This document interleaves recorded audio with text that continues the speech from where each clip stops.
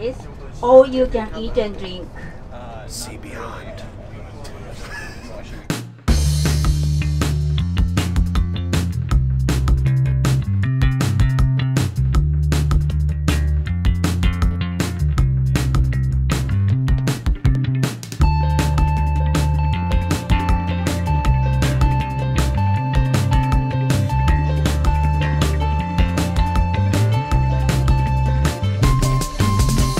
According to OPPO, its new Reno series is all about being able to further your vision. And as a result, we have one of the most versatile camera combos in the industry with some very interesting tricks that are rather unique. The question is, does it really deliver on that promise? And there's really only one way to find out. I'm Jaime Rivera with Pocketnow. This is the OPPO Reno 10x Zoom, and we're about to test it in one of the most beautiful cities, Tokyo, Japan.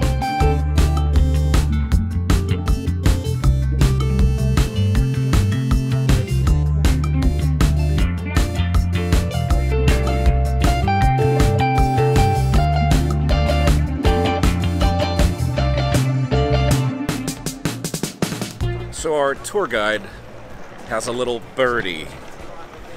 What is it about? Animals and tour guides and I don't know.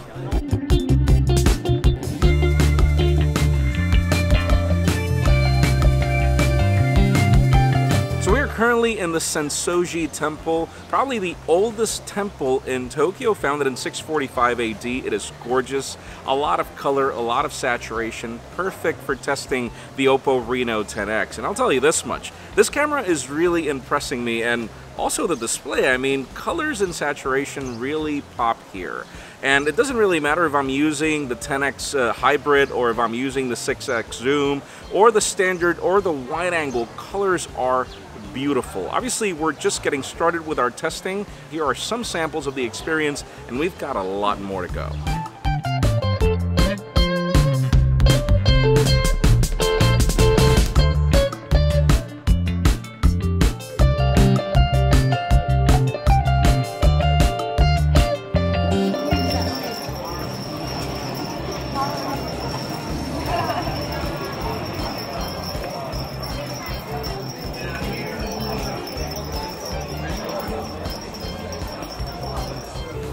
I think she wants, yeah. But this is in the sauce. Talk about crazy restaurant names. We're currently at Woaaahh Mama Shabu Shabu. I hope I got it right. Japanese food is definitely my favorite, and testing the AI capabilities for food photography have proven to be really good. Here are a couple of samples. Really impressed with the OPPO Reno. I'll let the samples do the talking.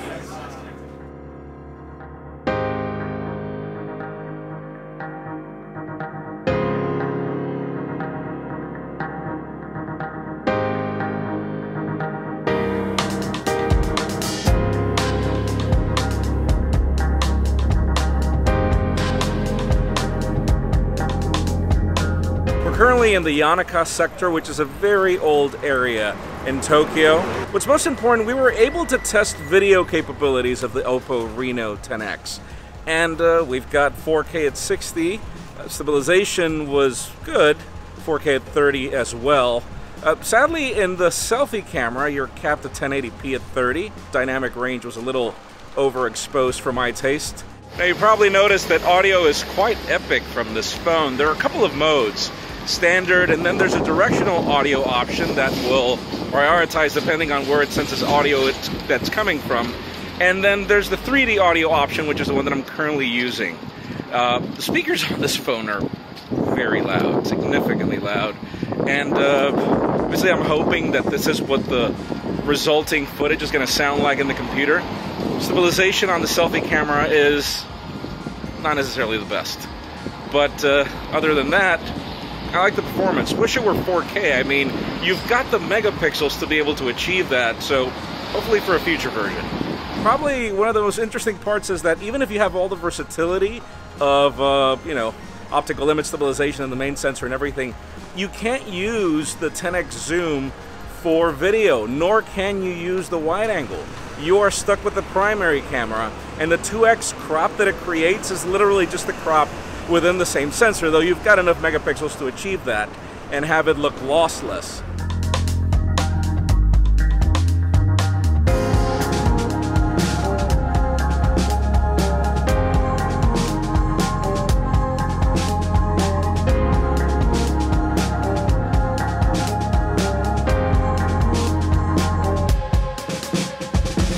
Currently in the beautiful Nezu Shrine. There are actually a couple of shrines in this area.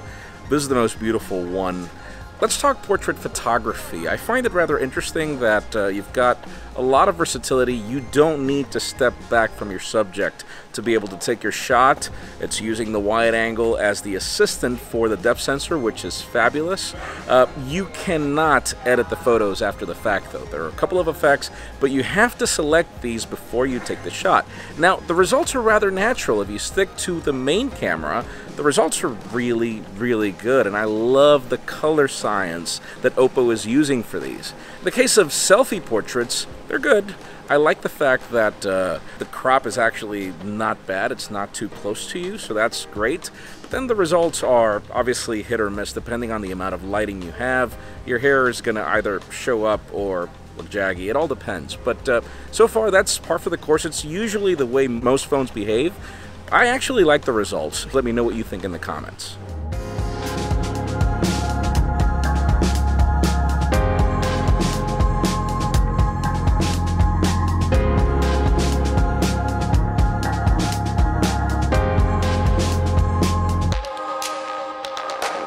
We are currently in a lake called Montsuku, which if you grab any 1,000 yen bill, you'll see that lake in the background. And yes, behind me is Mount Fuji. This is a beautiful, beautiful place. This is day 2 of the tour. We're having a great time here. Had an opportunity to test out the camera, and this is one of those places where the versatility is extremely evident. The fact that if you want to capture the lake, you need the wide angle. If you want to capture Mount Fuji in its full splendor, you go for the standard. But then if you want to get closer to Mount Fuji, my God, I got some clips of 2x optical, 6x optical, and even 60x digital. And obviously, once you zoom in fully, being able to stabilize the shot is really difficult. But you will notice some really good detail regardless of all the light that we currently have. There's more to go as Mount Fuji is next, and we're hoping to be able to get there. We're still an hour away and find Mount Fuji visible. It wasn't a couple of hours ago, so we're getting lucky here.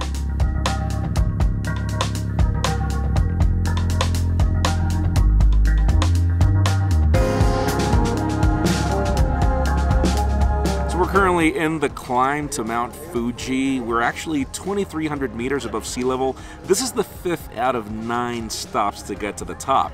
By the time you get to the 6th stop, you have to hike. There's no way to get there by road. I'm really impressed by the fact that you can actually get this far by road.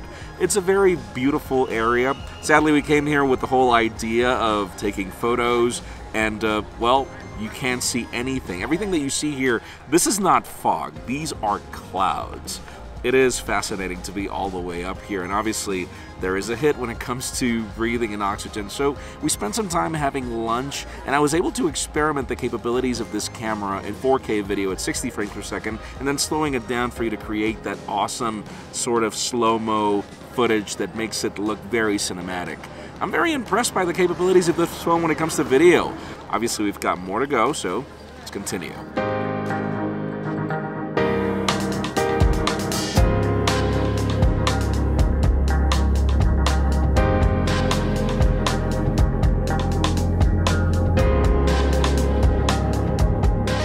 Okay, out of everything I've seen, this is the most beautiful shrine of all.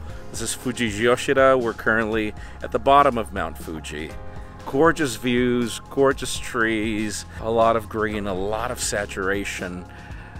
Wow, this is, you have to come and see this. This is fabulous. Definitely a lot of samples from here. I took a lot of advantage of the wide angle in certain spots.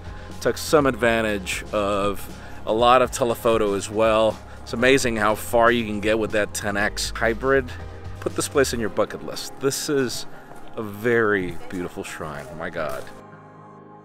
Now, I don't know if you noticed, but there are certain cases where in the samples, it's hard to tell the difference between ultra-wide shots and using the standard lens, and that's mainly because there is zero barrel distortion. This is something that many companies struggle with, where you get that fisheye effect around photos. Not a problem here. Obviously, it's not the best sensor for low light. It's a 16mm equivalent f2.2 aperture, 8 megapixels, but still, if you're in daylight, this allows you to compose your shots without having to worry about all those borders and everything. A really, really good versatile lens.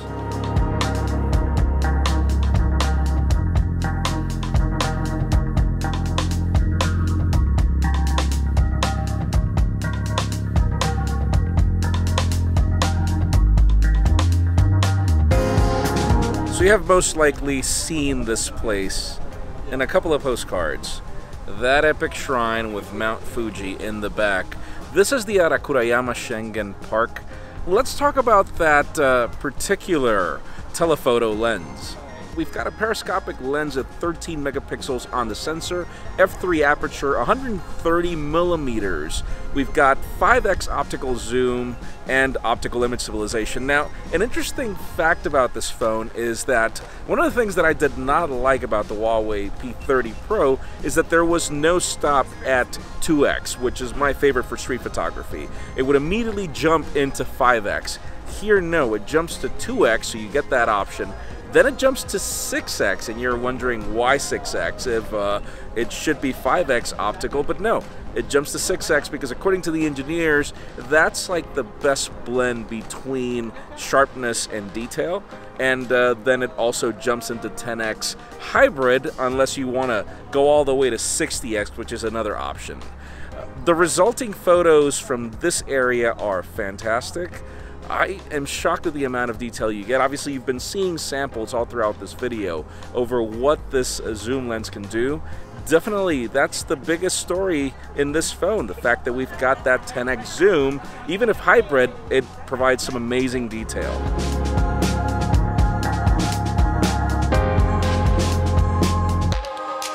And yes, this is day 3 from Tokyo, and there's a main reason why I left this segment until now. It's because we were waiting on a software update that just arrived that brought some tweaks and enhancements to the software and also some major improvements in photography, and we are totally seeing it primarily on the main sensor, which is another great part of the story, the fact that we've got that 48 megapixel camera at f1.7 aperture, a 26mm equivalent that really has 0.8 microns but becomes 1.6 once you apply pixel binning. There's face detection, autofocus, and optical image stabilization. And the reason why it's a major deal is because pixel binning plus a dedicated night mode in the software make for some really amazing low light photography. Obviously the primary sensor does really good during the day, great color and everything, but it's in low light where it shines the most because, wow, we see a ton of detail. And one of the things that I like about this night mode is that you don't really have to wait long to get your shot. That for me is a big plus, but even more important, which is one of the biggest disappointment with other phones, is the fact that night mode doesn't work with the wide angle or the telephoto. Not the case with the OPPO Reno. Just like in the case with the Huawei P30 Pro, night mode does work with the ultra wide angle. It does work when you zoom into subjects. Obviously, I still don't know exactly what lens is being used here, but we do have the advantage that we do get a lot of highlights and detail from either zooming into subjects or, again, in wide. I really like the performance of this camera in low light, and obviously in the day it's even better. The experience has been fantastic. To conclude, I have to say that my experience with the OPPO Reno 10x zoom has been far better than I expected. I had seen OPPO working a lot on their photography over the last couple of years, but this is proof that they've come very far and that they've harnessed all the technology that we've got here and that they've innovated with the sensor, in addition to the fact that we've got this periscopic zoom lens and we've got the versatility of a wide angle that doesn't have barrel distortion. Let us know what you think about all the samples and the experience that we had here in Tokyo with this phone. And while you're at it, make sure you follow us on social media, subscribe to both our channels, English and Spanish, for more videos like this one. You can also follow us on Instagram and social medias. Our extended coverage happens there, and you can also follow me for samples of what I do with these phones. Please give this video a thumbs up if you like what you saw. I'm Jaime Rivera. Thanks so much for watching. We'll see you on the next one.